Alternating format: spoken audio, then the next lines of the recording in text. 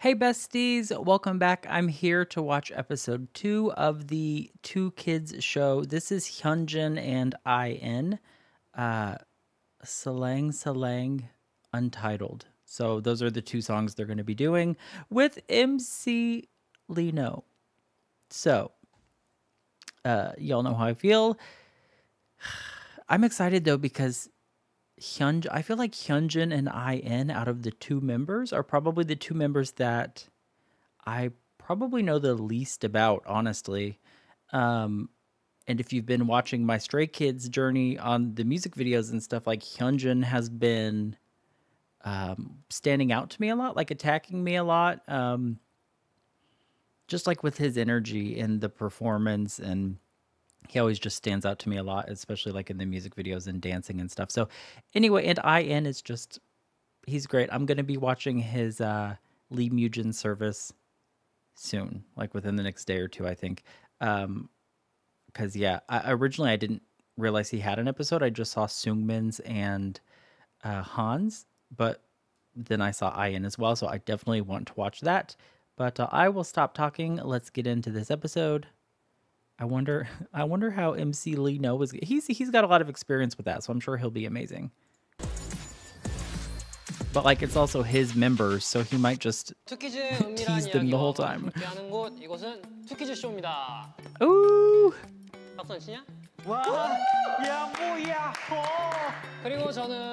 He's so handsome, like, for no reason. 자, 오늘 소개해드릴 분들은 아주 놀라운 조합인데요. 스키즈의 만두와 빵, 스테이가 Dumpling and bread. 그리고 저의 귀여운 They're also adorable. 아이와 현진입니다. 와. Oh, I like the pink shoes, sir. 신나게 등장하라고 물구나무 서서. Do a handstand. MC네요? Wait, 예, 반갑습니다, do they have... 간단한 자기소개와. Sorry, let me make sure I got my pause working. Do they have experience doing handstands? 뭐 그런 거 아시죠? Or was that just random? 안녕하세요. 저는 스트레이키즈의 현진이라고 합니다. 안녕. 네, 안녕하세요. 저는 스트레이키즈 막내 I.N입니다. Hello. 아주 좋습니다. 서공예즈. 네. 아, 오랜만에 듣네요, 이 이름. Sopaz. What's Sopaz? 정말 기가 막힌 추억이 많은. Is that like their unit name? The Jongin and Hyunjin together, they're called Sopaz? Is that what? 오랜만에 듣네요, 이 이름. 그렇죠. 서공예즈 정말 기가 막힌 추억이 많은. 그러면은 그거에 대한 추억들을 한번 여기서 풀어보도록 하죠. 예. 좋습니다. 가장 친형제 같은 조합인데 이 두 분이 Brotherly 같은 chemistry. 학교를 같이 이제 새벽마다 같이 다닌 거를 제가 봤거든요. Oh yeah, they went to school 그렇네요. together. 학교도 같이 다니고. 그렇죠. 뭐 그쪽은 저희랑 나이가 좀 안 맞으시니까. He said you're old. 있었어요. 저도 학교라는 걸 다녔었고요. 예, 국민학교 말고요. 김포공고 아닌가요? 김포공고. 김포 제일공고입니다. 죄송해요. 제일 좋아요? 예, 제일 붙여주세요. 김포 제일공고. 예, 그렇습니다, 그렇습니다. Give it 두 분의 respect. 청춘을 함께 보낸 그런 느낌이 어땠는지 뭐 한 분씩 들어보죠. 정말 I.N이랑 거의 매일 같이 등교를 했고. 맞아요. 진짜 까마득하네요. 청담에 살았을 때는 이 지하철이 그냥 7호선 그냥 직방으로 가가지고 아주 편했는데 이사를 오고 나서 굉장히 많이 우리가 갈아탔던 기억이. 이사 가고서도 I.N 씨는 등교를 했었나요? 그때는 우리 엄마가 차로 이렇게 학교 데려다주고 그랬지. 그래서 가기 전에 그 뼈다구 해장국. 맞아요. 근데 우리 둘이 거기서 잠들어가지고 밥 시켜놓고 우리 어머니가 사진 찍어 넣으셨었는데. 해장국집 앞에서 두 분이 잠드신 거예요? 해장국집 안에 안에서. 밥 시켜놓고 그래서 엄마가 그거 보면서 아유 이러고 사진 찍. 연습. Listen, I fell asleep inside a restaurant once and they kicked me out. It was in New York City at like 4 o'clock in the morning or something, and so yeah, she kicked me out. She's like, "This isn't a damn hotel." Rude. Okay. 그래서 밥 시켜놓고 그래서 엄마가 그거 보면서 아유 이러고 사진 찍. 연습생 생활이 이렇게 피곤합니다, 여러분들. 근데 그때는 또 데뷔하고 나서잖아요. 맞아요. 데뷔하고 나서요. 참 정말 대단하죠. 데뷔하고 나서 이제 어른들의 스케줄을 사회생활도 하랴, 학교 다니라 정말 대단합니다, 여러분들. 그때를 위해서 박수 한번 쳐주시죠. 잘했다. 근데 look at his smile. 현진이 집에서 같이 놀았다는 얘기를 들었는데 그거에 대한 썰도 한번 좀 얘기해 주시죠. 그때 언제지? 그때가 설날이었나? 추석이었나 설날이었나. 어쨌든 명절이었는데 그때 제 친구랑 맞아요. 이렇게 같이 가가지고 가서 꽃게탕 먹고. 맞아요. 엄마가 이제 진수성찬으로 또 이렇게 맞아. 진짜 너무 만찬을 맛있어가지고. It's like, tell me about the food. 그 전에 이제 PC방을 먼저 갔었어요. 맞아. 네, 총게임 총게임 하다가 이제 집 가서 셋이서 같이 밥 먹고 애기 때였죠. 좋네요. 이야. 어이없어. 리노 씨 진짜 아련합니다. 억텐이신데 지금. 예? 약간 억텐인데 이거. They said, quit being 아련합니다. fake. 그룹에선 막내지만 실제로는 동생이 있는 IN 씨와 그룹에서는 형이지만 실제로는 외동인 현진. 스테이들은 이 두 사람을 의젓하고 강인한 아기 동생과 형인 척 폼잡지만 허우적대고 Clumsy big. He's clumsy? 이라고 이렇게 정도라고? 생각을 하는데 제가 그 정도라고요? 그 정도는 아니죠. I would never think he was clumsy. Okay, see, I learned something new. I feel like he's super graceful and he's a great dancer. So 어리버리한 형이라고 그 이렇게 정도라고? 생각을 하는데 제가 그 정도라고요? 그 정도는 아니죠, 솔직히. 그쵸. 아이, 뭐. 세들이 너무 했네. 네. 이따 한마디 하시고요. 네. 예, 서로 이럴 때 이현이가 조금 더 형 같다, 뭐 현진이가 동생 같다 느낀 적 있는지 편하게. 일단 이엔이의 생각이 궁금해요. 저는 이엔이를 형이라고 생각해 본 적은 사실 많이 없긴 해요. 왜냐면 그냥 마냥 너무 애기 he's 같은 always been their baby, right? 근데 이제 이엔이 이제 반론이 이제 Oh, 근데 이게 현진이 형뿐만이 아니라 예. 사실 다른 아니요, 그냥 현진이만 한정적으로 해서 하시죠. 다른 애들 그렇게 죽이지 마시고요. 저도 포함되어 있을 것 같으니까. 어제 동생이 없는 예, 형이잖아요. 예. 그 초반엔 약간 뚝딱뚝딱 되는 게 있긴 했는데 oh, he didn't know how to act. 동생이 잘 못해가지고 뚝딱뚝딱 하는 게 있었는데 지금 뭐 그냥 듬직한 형이지 그냥. 넘어갈게요. 네, 아니요, 넘어가. 아니요. 이 조금 물고 늘어질 거예요. He said, I see that you are uncomfortable. Let's explore this more. Look, Lino being a therapist, but also getting the tea. 넘어갈게요. 네, 아니요, 넘어가. 아니요. 전 이게 조금 물고 늘어질 거예요. 지금 뭐 그래도 나름 좀 괜찮아졌어요. 예, 나름 다들 형들 같아요. 예. 뭐 좋습니다. 근데 둘이 학교 다니고 그랬으면은 예. 약간 저희 멤버들이나 스테이들은 보지 못했던 IN 씨의 애교를 좀 봤을 것 같은데. 이엔이요? 뭔가 이렇게 지하철에서 이렇게 어깨 이엔이는- 대고 자면서 막 형 Oh 정려 my 이런 거 gosh. 없었나요? 제가 했어요 그거를. 그 담당은 He 저였어요. was like, no, that's 안 me. 바뀌었어요 둘이. 나 너무 졸려 이러고 이엔이 어깨 대고 기대서 자고. 맞아, 엄청 많이 기대고 있었어. 네, 엄청 많이 기대서 자고. 애교도 제가 더 많았을 거예요. 왜냐면 이엔이는 제가 지금까지 봐온 동생 중에서 가장 애교가 없고 예. Oh. 가장 무뚝뚝한 동생인데 얼굴이 그냥 귀엽게 생긴 거지 애가 귀엽진 않아요. 근데 그 말 저도 조금 뭔지는 알 것 같아요. 애교는 없잖아요 예. 이엔이가. 뭔가 이렇게 He said he may have looked cute and younger than me, but like I was the cuter one. Because like, Ian just, I guess, doesn't do that. Maybe he doesn't embrace the eggio. 했으면 귀엽고 예. 그런데 맞긴 해. 이엔이가 맨날 저 깨우고 어떻게 내 멱살 잡고 이렇게 뭐 씻고 가라고 어떻게 멱살 잡고 화장실에 던져 놓고 야, 그리고 막 끌고 나와서 같이 학교 가고. 그렇네. 그때 조금 동생 같긴 했어. 학교 끝나면 Oh my gosh. 학교 끝나면 너가 날 기다렸지. 맞아. 네, 학교 끝나면 이제 문 앞에서 이엔이가 기다리고 있고 맞아. 빨리 나오라고. 알겠다고 빨리 가고. 그 이엔이가 다 했죠 뭐. 고생하셨네요. 네. 아유, 그 시절 아주. 근데 이엔이 없었을 때 어쨌든 제가 한 학년 두 학년 위였나? 두 학년이. 두 학년 위였으니까 2년 동안은 제가 혼자 다녔었거든요 거의. 근데 이제 그때는 제가 진짜 못 일어나가지고 맞아. 온수역에서 잠들어가지고 맞아. 그냥 그 역 끝까지 간 적도 있었고 생판 모르는 7호선 역 끝까지요? 네, 역 끝까지요. 야, 부평구청까지. 네, 부평구청까지. Wait, why was he so tired all the time? Was he a trainee at the time? And so like not getting any sleep and always being sleepy, but still having to go to a regular school? Because I know that, yeah, I know that IN obviously was still in school when they were training and when they were on like the Mnet survival show and stuff.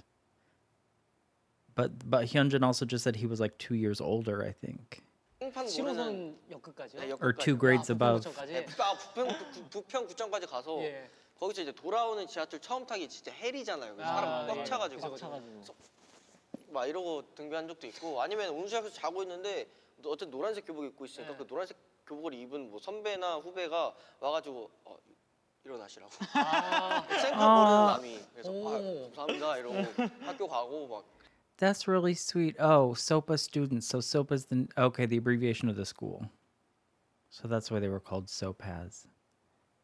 That's really sweet though. Like random kids just saw the uniform and they were like, "Hey, your stop is coming. Like, get up. You're gonna miss school." That's really sweet. I feel like most kids. I don't know. I feel like a lot of kids would just be like looking at their phones and just whatever. But that's sweet. 그랬었던 적이 많았죠. 나도 그런 적은 있었어. 혼자 다니면 이러는데 맞아, 얘네랑 같이 다녔을 땐 지각도 한 번도 해본 적 없어요. 약간 서공에는 약간 자상한 사람들이 꽤 많네요. 그렇죠. 아 많죠. 오. 많았습니다. 그럼 이제 조금 좀 진지한 얘기로 살짝 넘어가서 네. 현진이의 진지한 예술가 모먼트가 있잖아요. Oh, 뭐 글을 쓰거나 그림을 그리거나 작업하는 모습들을 보면서 아이엔 씨는 어떤 감정을 좀 느끼는지 작업 결과물이나 아니면 An 작업을 artist. 하는 와중에 그런 걸 봤을 때 어떤지. 저는 사실 그런 예술성이 있는 사람은 아니거든요. 아니요, 예술성 아 있어요. 그러니까 예. 물론 The 예술하는 eyebrows. 사람이긴 하지만 엄청 감성적인 사람은 아니란 말이에요. 예. 근데 이렇게 감성적이고 그리고 예술적이기도 하니까 뭔가 되게 부럽기도 하고 되게 신기하기도 하고 나도 가지고 싶다라는 생각을 많이 하긴 했었어요. the sassiness of him shaking his head. 기도 하고 되게 신기하기도 하고 나도 가지고 싶다라는 생각을 많이 하긴 했었어요.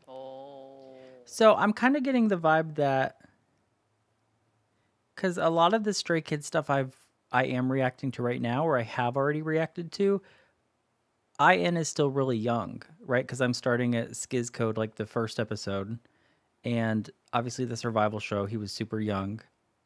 The music videos I'm at right now, he's still really young. So like his personality was obviously different back then, I guess, but he seems really mature and like responsible and grounded and maybe even a little bit of like an old soul like energy, because I know he likes trot music. And was he raised by his grandparents or like super close with his grandparents or something? I feel like I remember something like that. But yeah, he kind of has this more mature vibe. So I feel like that's really interesting because that's not what I would expect at all. Not that being a maknae of a group means you have to be like a cute baby all the time. Obviously, humans have different personalities, but yeah, that's interesting. 가사를 써도 저는 제 감정 있는 그대로로 듣는 편이거든요. 아, 예. 그냥 솔직하게 그냥 제 그거를 Straightforward. 편인데 형은 약간 막 되게 주제가 다양하더라고요. 노래들 들어보면. So he's like very direct. 아이스크림 노래를 좋아했던 이유가 되게 그런 부분들이 되게 인상적이어서. Wait, what's the song Ice Cream about? Because that could be... What kind of metaphors are we using in a song called Ice Cream? I feel like that could be... 그런 부분들이 되게 인상적이어서. 신기했던 것 같아요. 현진 씨에겐 그런 장점이 있는 거고 아이엔 씨에게도 있는 장점이 있을 것 같은데 현진 씨 말씀해 주시죠. 저는 이엔이 밝고 예쁜 삶을 저도 살고 싶어요. 무슨 소리? 무슨 예쁜 삶을 안 Wait, is 살고 he 있는 super 거예요? extroverted? 그러니까 약간 I.N? 저는 생각이 정말 많단 말이에요. 아, 그죠. 이엔이도 생각이 굉장히 많은데 이런 걸 잘 풀어내는 사람인 것 같아서 그런 게 되게 부럽기도 하고 Okay. 직접적인 가사도 사실 그렇게 쓸 수 있는 사람도 몇 없다고 생각이 들거든요. 왜냐면 그 직설적인 거에서도 뭔가 팍 오는 게 있어야 되는데 이엔이가 그런 걸 잘하는 거고 저는 그냥 다른 거를 좀 추구하는 거고 약간 그런 느낌인 것 같아요. 원래 사람은 이게 각자 다른 스타일의 사람한테 끌린다고 하는데 Yeah, they do seem like opposite. 이렇게 잘 맞는 게 아, 아니고. 근데 얘는 엄청 끌리죠. 예, 끌려요? I'm very attracted to I.N. Sir, that's your baby brother. 사람한테 끌린다고 하는데 그래가지고 두 분이 좀 이렇게 잘 맞는 게 아, 근데 아니고. 얘는 엄청 끌리죠. 예, 끌려요? Cute. 네, He's 그럼 like, 그래서 한번 오늘 인터뷰 계속 진행해 보도록 하겠습니다. 이 남자 갖고 싶어. 나도 너 갖고 싶어. 너 조심해. 지겨워. 지겹다. 아, 예, do 좋습니다. y'all need some 이게 좀 alone 훈훈하고 time? Like, 진지한 얘기 좀 am I 넘어가는데 interrupting here? 두 사람이 인스타 사진 메이트라고 들었습니다. 맞아요. 예, 두 분이서 이제 뭐 일본 갔을 때나 어디 갔을 때 이제 뭐 서로 사진을 찍어주더라고요 페이스북에서 맞아요. 막 사진 찍어주는 루틴이나 뭐 이제 사진 각도나 이런 거 좀 알려주실 수 있나요? 딱히 막 루틴이 정해져 있는 건 아닌데 뭐 루틴이 굳이 있다면은 사각형 프레임 있잖아요. 예. 거기 프레임에 그 중간보다 조금 위에 얼굴을 맞추는 것 같아요. 그렇게 해서 살짝 저는 위에. 사진을 찍는 것 같아요. 뭐 9개의 프레임이 이렇게 있으면 딱 예. 중간에 이 위에 이렇게 딱 맞추는 거. 얼굴을. 얼굴을 반신샷을 찍을 때는 예. 그냥 딱 그 정도인 거고 제 느낌대로 찍는 것 같아요 사진을. 근데 되게 자연스러움을 잘 연출하는 것 같아요. 그래서 이엔이랑 사진 찍으면 재밌어요. 왜냐면 제가 진짜 미쳐 날뛰거든요. Oh, 그럴 때 가면 아 진짜 왜 저래 이러면서 he's a good 현진 씨가 photographer. 찍는 사진 스타일은 좀 어떤 것 같아요, 이현 씨? 저는 약간 자연스러움 안에 자연스러움을 추구하는 느낌이면 형은 약간 느낌 있게 사진 찍는 것 같아요. 뭔가 후레쉬도 좀 쓰고. MZ네요. 아저 완전 MZ. 저도요, 근데. 네? 저도 그 세대예요. 형이? 형은 좀 멀어지지 맞아. 나 아니야. That's gonna be a thing. Them calling Lino and Bang Chan old. You're a millennial. You're a boomer. His smile is so pretty. I.N.'s. So yeah, they are kind of like opposite. Like, I.N. is straightforward. He's direct. He's kind of like just. I like people like that. That's the type of personality I like. A lot of my biases are kind of like that too. It's kind of reminding me a little bit of like D.O. and EXO, Kyungsoo. Kind of reminding me of that energy a little bit with I.N.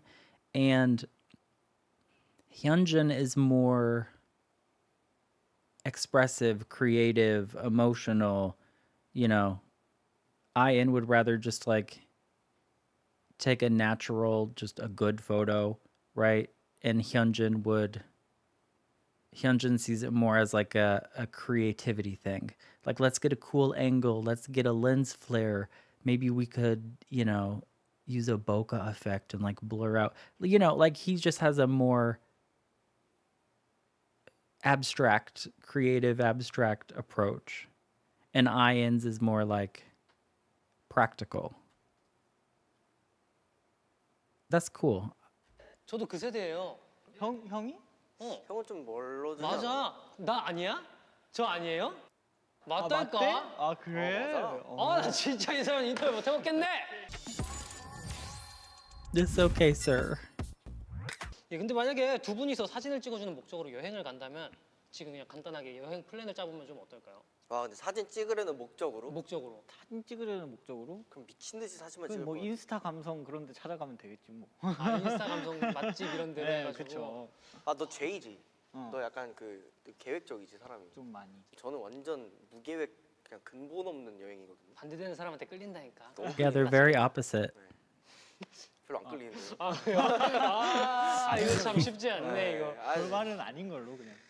See, and in the last episode, Changbin was flirting with everyone, so I think that's probably just a Stray Kids thing. We're just, you know, it's just they're so comfortable with each other, you know. 예, 좋습니다. 뭐 두 분이서 한번 여행 한번 사진 가가지고 사진 목적으로 한번 여행 가가지고 많이 한번 인스타에 아 올려주시기 근데 전 바라겠습니다. 너무 좋아요. 아 저도 좋죠. I think they have a travel 그리고 또 두 show 분의 약간 또 다른 I want to 공통점, react to. 패션. 또 패션 패션. 좋아하죠. 패션. 이엔이가 패션을 정말 패션에 대해 뭔가 되게 빠삭한 Oh, 느낌이에요. 완전 that's something they have in 유행 common. 같은 것도 이엔이가 잘 알고 있고 예. 완전 그 약간 신발 덕후. Shoes. 맞아. 신발은 진짜 네, 너무 다 알아요. 좋아해서. 다 저희 알고. 집 신발장에 I feel like their fashion style is a little bit different, though. I'm sorry, I don't know. My internet is. 신발 덕후. 맞아. 신발 Yeah. I feel like IN's style is more like classic or modern, but still, based on what I've seen so far, his style seems more like classic, chic, comfortable, casual, but like I like his sweater is very nice. It's kind of preppy. And I feel like from what I've seen of Hyunjin, and it's okay, you can correct me if I'm totally wrong. I'm still learning about the group and the members. So I want you to tell me if I'm getting the wrong vibe or whatever. But like with Hyunjin, I feel like he's a little bit more experimental with his fashion.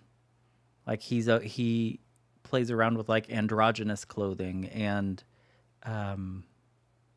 more, you know, maybe he's had some fashion misses, I don't know, but yeah, he's also like the Versace guy though, so like maybe he likes high end fashion, and I.N is more like chic. I don't know. 신발은 진짜 다 너무 알아요. 좋아해서 다 저희 알고. 집 신발장에 아주 그냥 제가 이번에 But they 한번 seem like their 가봤더니 styles are 보니까 different. 그냥 신발이 나 공격하는 듯한 느낌. 그죠? 뭔가 신발이 나를 약간 무섭게 덮치려는 듯한 느낌을 받았어요. 현관문 열고 들어가자마자 신발한테 기빨리는 느낌. 네, Attacked by 그냥 shoes. 이러면서 Oh my 들어가는 게 gosh. 해치고 하나 해치고 들어가야 돼. 네. 아 근데 두 분의 패션 얘기하면은 두 분 다 이제 유럽 쇼에 다녀오신 적이 있잖아요. 서로의 쇼를 이제 보셨을 거 아니에요. 봤죠, 봤죠. 그때 감상을 두 분이서 한번 나눠본다면은 내가 너한테 맞아, 연락했을 맞아. 때가 한국 시간으로 한 아침 새벽 6시였나? 난 밤 5시였나? 10시쯤이었고 아무튼 제가 잠이 안 와서 잠을 안 자고 있었다가 이제 이엔이가 그 맥퀸 쇼를 간다고 해가지고 Alexander McQueen. 서치를 좀 해봤는데 이엔이가 너무 멋있게 Wait, he was a model? Hold on. Yo, 아무튼 제가 잠이 안 와서 잠을 안 자고 있었다가 이제 이엔이가 그 맥퀸 쇼를 간다고 해가지고 찾아봤죠. 서치를 좀 해봤는데 Or he was 이엔이가 just 너무 there. 멋있게 but dressed up. 폼이 나는 거예요. 그 흰 색깔 그것도 너무 잘 어울렸고 Oh, wow. I think I've seen that picture. 그래서 오 잘한다. That's nice. I love that the editor put the picture in because I'm sure some people hadn't seen it. 이러고 보고 있었는데 애가 빵긋빵긋 웃는데 예. 너무 귀여웠어요. 거기서도 웃음을 잃지 않더라고요. 왜냐면 거기가 진짜 사실 정말 긴장되고 예. 또 사람도 너무 많고 약간 거기서 기빨리는 듯한 기분을 많이 받을 수가 있는데 얘가 거기서 너무 잘하는 거 보고 아 우리 애기 다 컸다 이래가지고 카톡으로 막 He is grown. 카톡으로 이렇게 막 보냈었죠. 아 이해 씨가 생각보다 기가 세요 은근히. 근데. 그니까요. 예. 다 이기고 오던데요. 예. 아니, He seems 엄청 chill. 떨었어요. Yeah. 떨었어? 많이 떨었는데 아 근데 재밌더라고요. 즐기다 보고 얘가 좀- 워낙 옷을 좋아하니까. 좀 재밌더라고요. 좀 패션 쪽에 대해서 좀 이제 더 관심이 생기고 막 네, 그렇게 맞아요. 됐어. 되게 그 쇼 보러 온 사람들도 되게 개성 있게 되게 음. 멋있게 많이 입고 오시니까 그거 보는 재미도 있고 예, 쇼장 이렇게 지나가는 모델들이 입고 온 옷들 보는 것도 멋있고 그러니까 아 재밌더라고요. 오, 등 이제 두 분이 공통점이 굉장히 많잖아요 지금. 그렇죠, 그렇죠. 근데 이제 성격적인 부분이나 취향적인 부분에 이제 관점 등에서 차이를 느낀 뭐 그런 일화가 있는지. 근데 이제는 조금 차이에 대해서 얘기를 해보자는 건데. 일단 확실히- 난 즉흥 얘는 계획. 서로의 시간 맞추기가 참 쉽지 않은 것 같아요. 그러니까 얘네랑 뭘 하기가 쉽지가 않아요. 난 지금 삘이 오면 뭔가를 하거든요. 네. 저는 그러니까 저는 일주일 전부터 일주일 다음 전? 주 계획을 이렇게 다 짜놔요. 이때 레슨을 받고 이때 뭘 하고 이때 뭘 하고 이런 걸 다 짜놨거든요. 피부과도 이때 가고 야. 여기 다 짜놨는데 He's organized. Does he have a planner? 피부과도 오늘 예약했는데. 전 다음 주 피부과도 지금 예약을 해놔요. 약간 I wonder because he kind of does give me old-fashioned vibes, but we're also in 2023. So I wonder if he's putting all this stuff into his phone calendar or if he actually has like a planner. Because it also wouldn't surprise me if he was like physically writing it down with like pen and paper into like a scheduler. 그런 느낌이거든요. 근데 이게 돼? 왜냐면 그지 이게 좀 힘들긴 해 우리 스케줄상 이제 맞아요. 그게 변동되는 게 힘들긴 많기도 한데. 하고. 난 무서워서 계획을 못 하겠던데. 그러니까 스케줄 끝나고 무언가를 못 잡겠어. 왜냐면 스케줄이 딜레이가 되면 맞아. 거기 못 가게 되면 이제 속상해. 속상하긴 해. 난 지금 당장 내일 내가 몇 시에 일어날지도 모르는데 내일 낮에 피부과나 이런 걸 잡는다? 상상도 못해. 만약 내가 내일 만약에 피부과를 뭐 오후 1시에 예약을 해놨어. 근데 내일 내가 쉬는 날이야. 근데 내가 너무 늦게 잔 거야. 뭐 아침 6시 이렇게 자. 내가 오후 1시 일어나야 된다는 그게 너무 스트레스야. 나는 그냥 Sir. 계획을 안 해놓으면 아무것도 안 할 것 같으니까 그래도 뭐라도 그 계획을 짜놓는 거야. 그러니까 쉬는 날에 갑자기 눈을 떴는데 도자기 갑자기 너무 만들고 싶은 거야. 진짜로. 그래서 내가 도자기를 만들려고 막 다 알아봤는데 이런 건 있어. 너는 계획을 하니까 갈 수가 있잖아. You should go do it. 일어나서 뭔가를 하려고 하니까 당일날 예약을 하려고 하잖아. 다 안 되더라. 맞아. 그럼 이제 난 그림이나 그려야지. Oh, 그래서 기억이 있습니다. I'm sorry, sir. 자 다음 질문. But it is kind of hard to be spontaneous when everything requires an appointment or a reservation. I'm kind of like a mixture of both of them, but like super anxious. So like with the dermatologist thing, yeah, I have a dermatologist appointment actually on Thursday, and it's at 9 or 9:30 in the morning. So Hyunjin was like, "Well, what would happen? Like, what if I don't go to bed until 6 a.m.?" I'm the exact opposite. I will be going to bed at like 10 p.m. and I'll be getting there like 30 minutes. Like I'm chronically 30 minutes early everywhere, which is why I love working from home. I can just, it's not a big deal.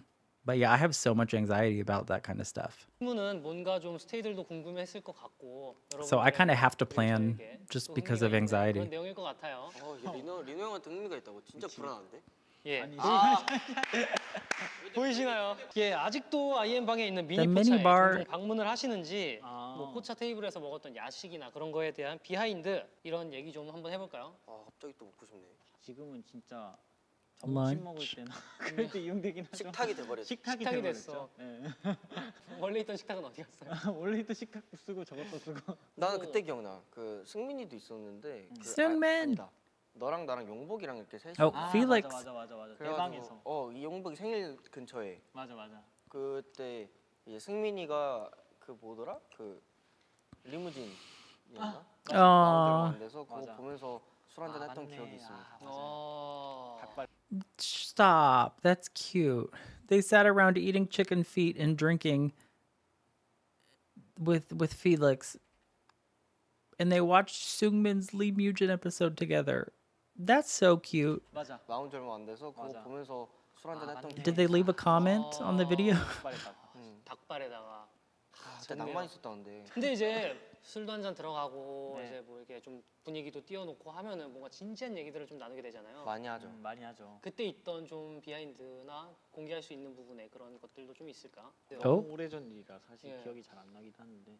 사실 멤버들이나 이게 특히 뭐 이엔이랑 뭐 이렇게 간단하게 술 한잔 할 때는 되게 저희의 인생 이야기를 굉장히 많이 해요. 뭔가 저희가 한때 그 성적이 정말 안 나오고 The music 너무 wasn't 속상한 doing 나머지 well. 이엔이한테 What does he mean? Like they weren't performing well in the charts or they weren't getting a lot of views? 되게 저희의 인생 이야기를 굉장히 많이 해요. 뭔가 저희가 There was a time when our music wasn't doing very well. 너무 속상한 나머지 이엔이한테 오늘 술 한잔 하자 이러고 이엔이를 불러가지고 이엔이가 대창을 먹으러 갔죠. 대창을 먹으러. 왜냐면 그때 저희가 이제 진짜 너무 힘들었던 시기였어요. 왜냐면 뭔가 이렇게 준비해도 안 되고 우리를 뭔가 이렇게 업고 하니까 이엔이랑 한잔 하러 갔던 것 같아요. 기억난다. 근데 이제 그것도 다 추억으로 이제 넘어갈 수 있는 부분들이니까 지금 이제 웃으면서 얘기할 수 있는데 그렇죠. 정말 여러분들은 그때도 참 고생하신 것 같네요. Oh. 좀 다른 얘기로 넘어가. See, he says he's not cute, but he is cute. He's just not trying to be cute. Like, look at his laugh. 여러분들은 그때도 참 고생하신 것 같네요. 좀 다른 얘기로 넘어가서 예전 트퀴즈룸이나 원퀴즈룸에서 IN은 현진이 형의 몸이 이쁘다는 얘기를 좀 자주 했었는데 That escalated. 어떠세요? 지금도 그렇게 생각하시나요? 진짜 이쁜 것 같아요. 호호. 이쁘죠. What are you doing, Lino? 보여주시죠. 뭘요? 제 몸이요? 예. 안 돼요. 왜요? 지금 그 가디건만 벗으면 딱 지금 어깨 딱 나오겠구만. 부끄러워요. 그럼 나만 볼게. 나만 볼게. 맨날 보시잖아요. Right, like he's already seen it. 나도 보고 싶은데 어떡합니까 그럼. 알겠습니다. 그럼 현진 씨의 몸은 나중에 제가 따로 보는 걸로 하고. 현진 씨가 보는 IN 씨의 몸은 어떤지 한번. Just send him a picture and or you know what? Just give him. Tell him to look at one of the albums. I'm sure there are some Hyunjin photo cards or pictures in the albums that he could. Yeah. 예. 오 마이 갓. 이엔이랑 Oh my god. 네, 여기 이엔이 몸을 보면 굉장히 단단하고 네. 기가 막혀요. 이엔이 이게 등이 The way he just looked at his back. 그 He's 저희가 got a- 아는 그 표본 역삼각형 몸매 표본이라고 하는 그렇죠. 이엔이 허리가 그런 딱 얇아가지고 몸매지 않나. They just called him a Dorito. They said he's Dorito shaped. 그냥 다 있는데 이제 저는 이제 요즘 없어진 거 요즘 Sir. 있어. 에? 원래 있었어. 원래 조금 있었지. 있었는데요. 아니 없었다니까요. 괜찮아. 금방 없었어. 생길 그냥 거야. 없어요. Listen, abs are so impractical. Not that I would know, but like it's impressive people who work hard for them and people who maintain them, but at the same time, like you eat a potato and like they're gone. So like, I don't know. Just be happy and just eat food. I can appreciate the muscles and obviously those like Bang Chan on Kingdom, you know, like that's nice to look at and stuff, but I don't know. I just as long as they're happy. And a lot of times people are they're super happy and like confident and comfortable and like proud of their body. I think that's great. But at the same time, if someone's like a little bit thicker and like they don't have abs, love it as well. So 자, 이제 곧 데뷔 7년 차인 저희 스트레이키즈인데 지금도 이엔 seventh 씨는 year. 보컬 레슨을 꾸준히 받고 아, 그렇죠. 현진 씨는 댄스 레슨을 계속 꾸준히 받고 있는데 각자의 본업과 포지션에 Oh, I don't want to bring this up, but like, is that a thing? Because you always hear about like a 7-year curse or like a 7-year contract. Has Stray Kids signed another contract? Because like I'm still at the beginning of my journey, right? But it seems like the members are all very close, and it seems like they all like being together. I would hope that they would. That's probably not even a question. Of course they're going to stay together. Have they already signed another contract? But this just came out 2 weeks ago, so the 7 years isn't up yet, I guess. I don't know. 욕심을 가지고 I know that's a hard 계속 thing to 끊임없이 talk about. 노력하시잖아요. 각자 어떤 부분을 더 채우기 위해서 어떤 부분에 좀 더 계속 노력을 하고 싶어서 하는 건지. 저는 저희 노래 부르면서 자극을 되게 많이 받는 것 같아요. 저희 노래 녹음하면서. 왜냐면은 제가 평소에 부르던 노래는 사실 그냥 쉽게 부를 수 있어요. 근데 저희 스트레이키즈 노래를 부를 때는 수록곡이나 타이틀이나 뭐 한 번씩 꼭 이게 한계가 올 때가 있어요. 내가 이때까지 연습했던 부분에서 갑자기 벗어난 부분들이 막 나올 때가 있어요. 많이 나오죠. 네. 그런 부분에서 되게 자극을 많이 받죠. I wonder what he means. 부족하구나 하면서.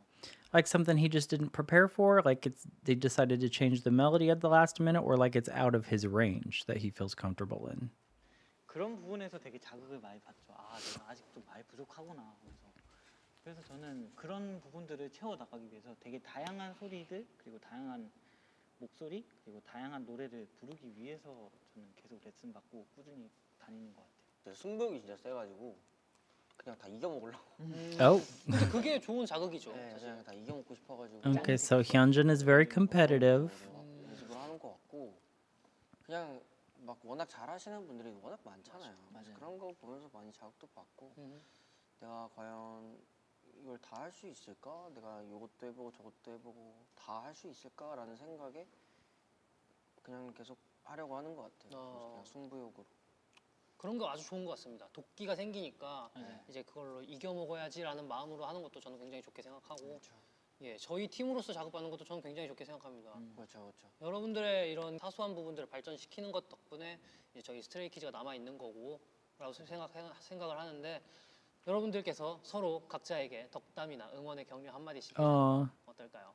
우리 이엔이 진짜 기가 막히죠. 제가 막 그렇게 노래에 대해서 많이 아는 것, 보컬에 대해서 많이 아는 건 아니지만 어쨌든 이엔이 노래를 들으면 점점 더 늘고 있는 게 너무 많이 느껴지고 이엔이가 이제 학원에 가는 그 시간이 굉장히 많잖아요. 그런 거를 보면서 되게 와 이렇게 끊임없이 뭔가 나태해지지 않고 Yeah, he's a hard worker. 꾸준히 무언가를 노력한다는 거에 있어서 너무 리스펙하는 것 같아요. 너무 멋있고 내가 만약에 이엔이처럼 뭔가 저렇게 미친 듯이 무언가를 더 할 수 있을까라고 생각을 해봤을 때 저는 뭐 어느 순간부터는 좀 나태해질 것 같은데 이엔이는 잘 멘탈을 잘 잡고 잘 하고 있는 것 같아서 아주 기특합니다. 감사합니다. 뿌듯해요. 뭔가 현진이 형 Hyunjin seems very relatable and very chill. Like he kind of just seems like a normal. I mean, he is a normal guy, obviously. Well, he's not because like normal guys don't look like that and have that kind of talent. But like he's like, I'm worried I might just get lazy and maybe I just want to sleep that day and like just not go to voice lesson. Like he's just very relatable. 기특합니다. 감사합니다. 뿌듯해요. 뭔가 현진이 형은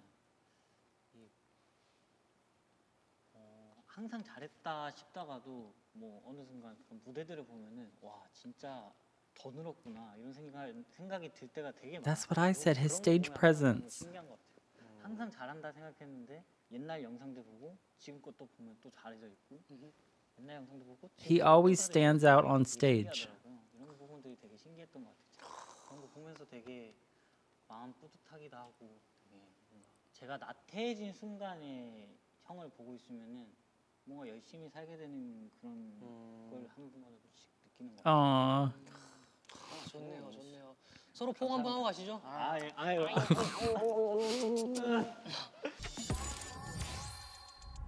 Thank you, Lino. 네, 두 사람 모두 원래 비프로듀싱 멤버였지만 이제는 자기 곡들을 다 가지고 계신데요. 현진 씨의 요즘 공개되는 이제 작업량이 Yeah, didn't I.N just release a song?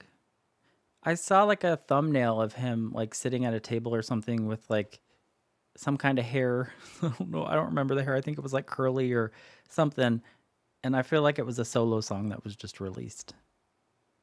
But 공개가 되고 있는데 요즘에 현진 씨의 곡을 들어보고 어떤지 되게 많은 곡을 들어본 것 같은데 I haven't seen Hyunjin solo. 형이 진짜 가사를 I haven't seen any of their solos, but 가끔은 시 같다 해야 되나? 이게 형이 또 시를 많이 썼거든요. 그래서 이게 그런 부분이 되게 도움이 많이 됐던 것 같다는 생각이 들더라고요. 그런 거 보면서 나도 시집을 한번 읽어볼까 그런 생각이 들었었고. so he's like very artsy. 현진 씨가 보는 이엔 씨의 작업물에 대한 그런 건 좀 작업물이 그렇게 많지는 않은데 그냥 솔직 담백하고 네. 뭔가 꾸밈 없고 그냥 딱 이엔이 같은.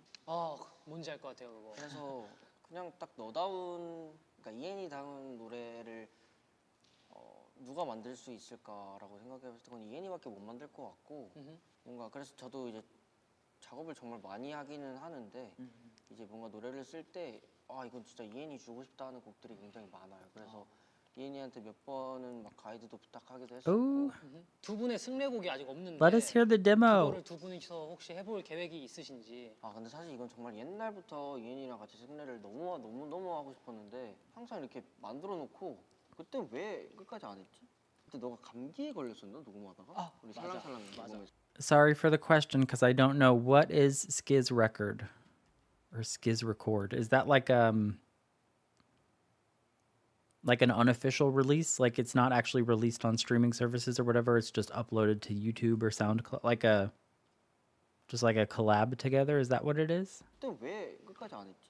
그때 너가 감기에 걸렸었나 녹음하다가? 우리 살랑살랑 녹음했을 때? 녹음 감기 걸렸었어. 네, 그러니까 항상 이렇게 뭔가 다 안 됐던. So they started something, but they didn't get to finish it. 시간이 지나서 이걸 한다고 해서 살랑살랑이라는 곡이 이제 기억이 난 건데 까먹기도 하고 옛날에 찬이 형한테 트랙 하나 부탁해가지고 이엔이한테 곡 하나 주려고 녹음을 했던 곡도 또 사라졌어요. 그때는 Where'd it go? 그때는 왜 그랬지? 그건 기억이 잘 안 나. 그렇죠. 그래서 이번에 또 하나 만들었었는데 하나 만든 거를 이제 제가 이제 탑라인을 만들어서 멜로디를 다 만들어서 이엔한테 노래를 보내고 이엔이 이제 그거에 대한 주제를 좀 생각해서 이제 같이 가사를 쓴 곡이 하나 있는데 마침 딱 그거 만들려고 하니까 갑자기 이런 게 생긴 거예요.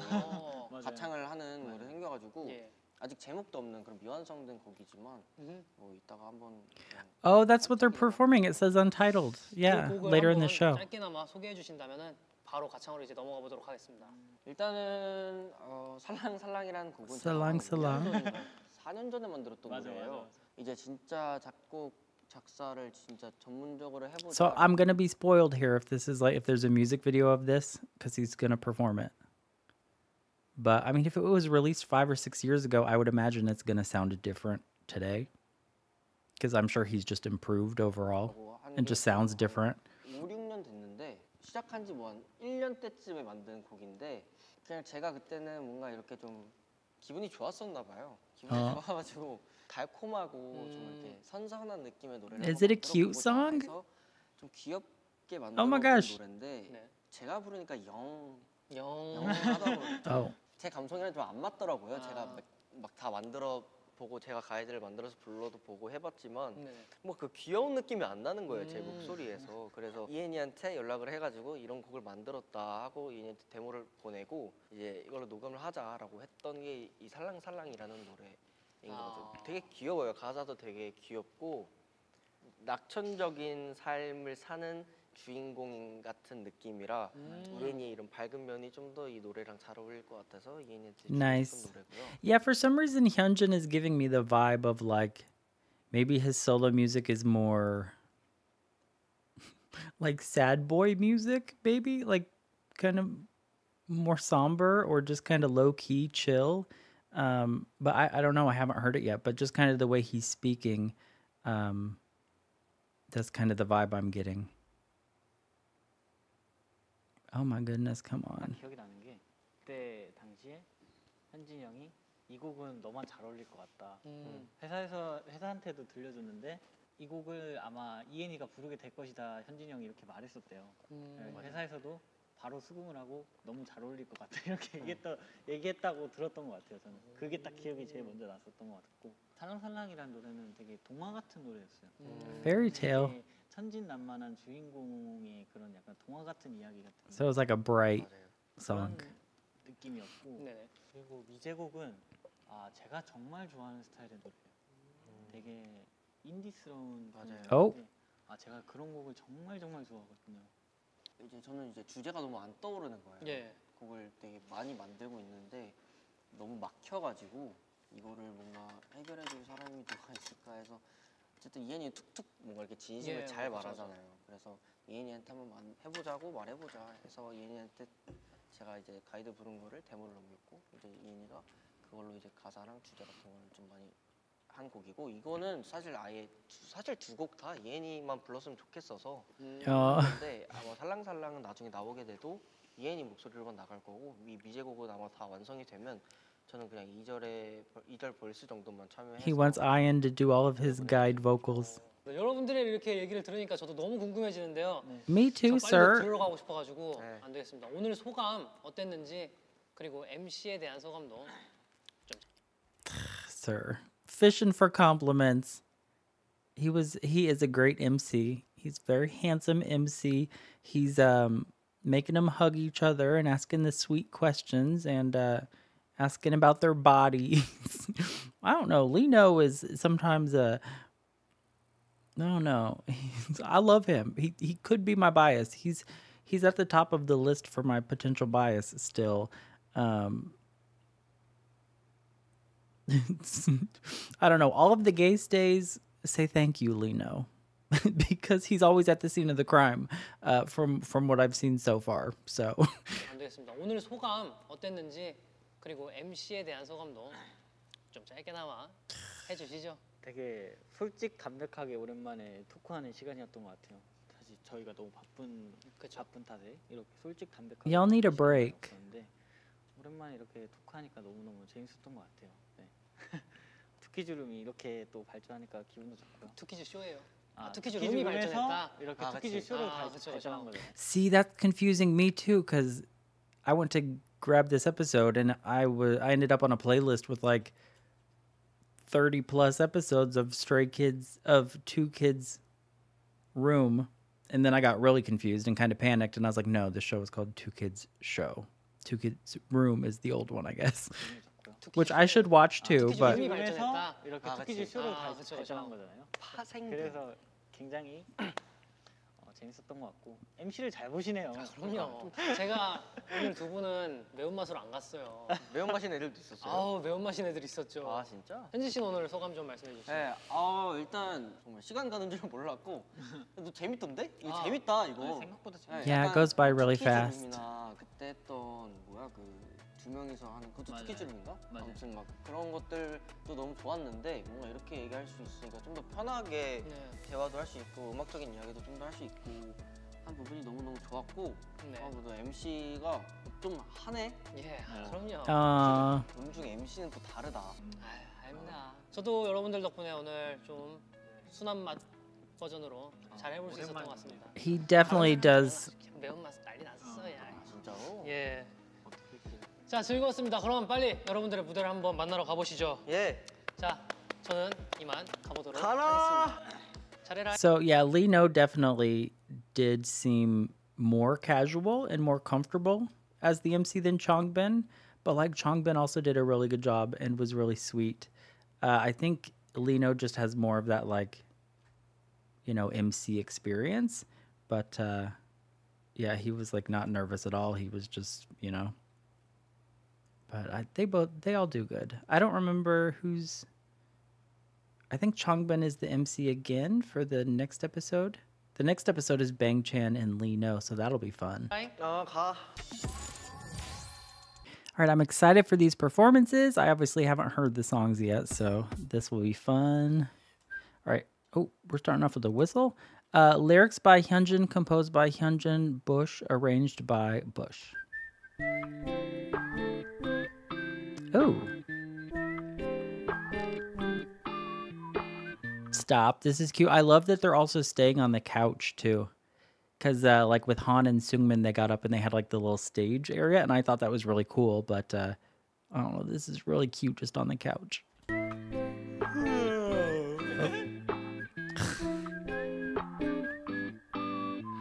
뭐야 오늘 기분 왜 이리 좋아 안 뭐야 해도 반갑게 날 보아 안 뭐야 샤워물온도 딱 좋아 Oh, he's having a good day. 어제 시킨 택배가 무나 띵동 Oh my gosh. 기분 왜 이리 좋아 어젯밤부터 왜 이리 잠자린가 병가 아침엔 새소리에 쨍한 날씨 모아 하루를 즐겁게 펼치는 중에 넌 내게 와 살랑살랑 살랑살랑 불어온다 살랑살랑 살랑살랑 Oh, beautiful. What is salang salang? I'm assuming it's like the sound of wind blowing or something. You come blowing like a gentle breeze, salang salang. I think it's like a Korean word for like a sound or something.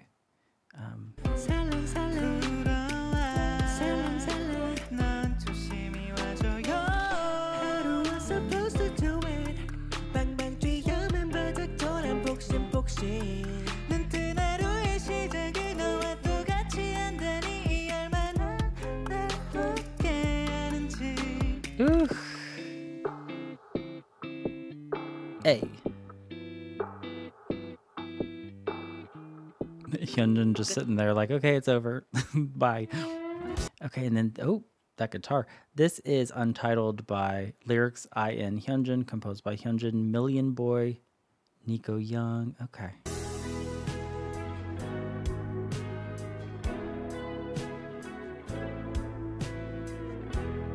Oh yeah, it's like an indie pop rock.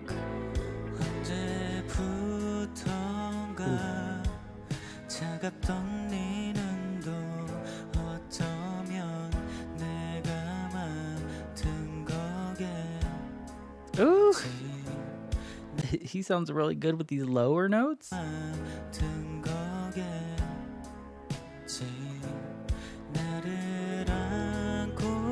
Oh.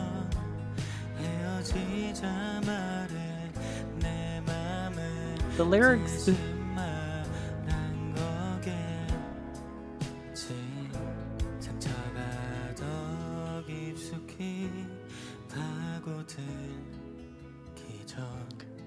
Leave me and meet someone you deserve before the pain gets any deeper. Okay, well, first of all, they're not going to find anyone better than you, sir. But like that's also heartbreaking. Hyunjin wrote this song and I.N wrote this song too, like feeling like you're not good enough for the person you're with and you just kind of want them to move on so they can find someone better than you. That's heartbreaking.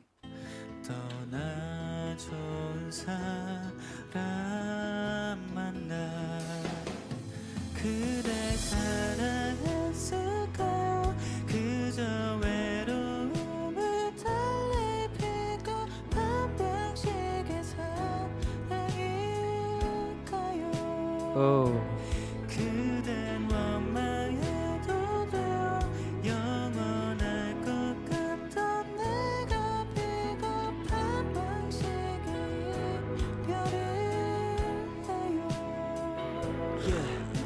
그댈 만나기 위해 쏟았던 모든 감정은 지속보단 일시적인 맘에 사그라들듯 너는 어떤 이유로 나를 왜 사랑했을까 나 같은 건 잊은 다음에 부디 행복하게 너는 눈물도 많았어 예쁜 맘에 He sounds great too. These lyrics are heartbreaking. Normally you would be like, who hurt you? But in this case, like they're kind of, it's self-inflicted. And even in this like breakup, it's like they're running away because they don't feel good enough for this person. And I think he said something like, yeah, I'm saying goodbye in this cowardly way. So there's like so much self-judgment. You got to love yourself if you're wanting to be in a relationship like that. But these lyrics are so good though. Yeah. 그댈 만나기 위해 쏟았던 모든 감정은 지속보단 일시적인 맘에 사그라들듯 너는 어떤 이유로 나를 왜 사랑했을까 나 같은 건 잊은 다음에 부디 행복하게 너는 눈물도 많았어 예쁜 맘에 항상 비가 내리고 나는 천둥을 줬으니 난 너를 사랑하지 못해 그게 어떤 이유로든 His singing was really pretty. I know it was like the sing rapping, but like that little bit of like gravel in his voice was very pretty. And like the shakiness of his voice, it's like the emotion of the lyrics. 고생했어. I don't know what he's talking about. That was a great vocal performance from both of them.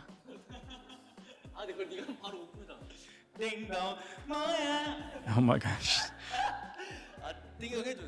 띵동 띵동 뭐야? 좋아. 오른쪽부터. 오케이. Silly.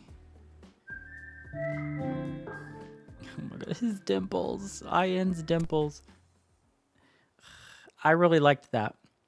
I really liked that episode, especially because like I mean that's the whole concept of the show, right? Is the pairs, the two kids, and getting to see the different dynamics with the individual members. Because like I'm still at the point where I'm learning all of their personalities and everything, but now I know, you know, with Hyunjin and I.N, it's kind of like this big brother, little brother, but like complicated friendship, and they go back with all of this history, and I feel like I learned a lot about both of their personalities, with I.N being very like pragmatic and like adult and responsible and strategic, and with Hyunjin being very free-spirited and creative and artistic and spontaneous. I thought that was really good. And Lee No, like, I don't know, he was a really good MC. He was a really good MC because same thing with Changbin. Changbin was really good too. They add enough to the conversation to be like funny or cute or like bring other things out and ask the right questions, but they don't take away any of the spotlight, right? Because this episode is all about Hyunjin and I.N. So even though Lee No is incredibly handsome, right, I didn't find myself like the focus was on Hyunjin and I.N, and he did a really good job of like always like bringing it back to them. Yeah, I really liked this episode. I think, yeah, I liked this episode more than the first episode, and I liked the first episode a lot. So, I think it's going to be like that. Some pairs I just learn more about and I find super interesting. I also really loved these songs. Both of these songs, especially the Untitled song. As heartbreaking as it is, I loved it. I loved it. I just want to know, like, it might be one of those cases where it's like a fictional thing and they just made it up. They put themselves in that situation just to be emo or whatever. But like, if Hyunjin experienced that, that's heartbreaking, because those lyrics were all like about them. Like, I'm sorry I did this. You need to get away from me and go find someone you deserve because I'm not good enough for you. And so I'm just going to like run away. It was like a very toxic breakup song, but usually when it's a toxic breakup song, you're talking bad about the other person, you know? That was very deep. I feel like we need a therapy session. I'm sure they're all doing okay. I think it was just really good songwriting is the point that I'm trying to make. So I'm going to go. I'll be back soon with the Bang Chan and Lee No episode. I'm very excited about that.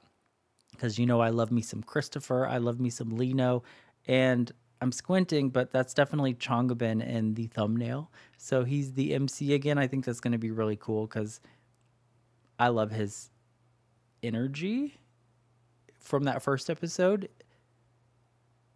He's going to tease them, and Lino's going to tease right back. I feel like that episode's kind of going to be a mess, but it's going to be fun. And then I'm also going to react to I.N.'s Lee Mugin episode. I'll post it on Patreon first, as always, and then I'll post it on YouTube a couple days later. And then I'm still looking at other Stray Kids stuff to do just for Patreon, because I know they have some Mnet stuff like the Kingdom Week No Plus. I think it's like the No Easy thing they did. There's like 8 episodes of that, I think, the reality show from Kingdom.